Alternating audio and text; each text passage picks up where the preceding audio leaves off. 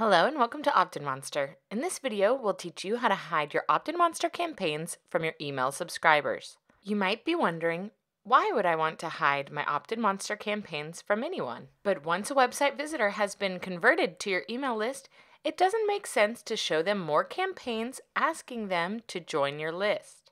Thankfully, hiding campaigns is simple with global cookies. All you have to do is log into your OptinMonster dashboard, scroll down to My Account, go to Sites, and here you'll select the site that you'd like to hide campaigns on. Click the Edit button, and you'll see the Global Interaction cookie and Global Success cookie.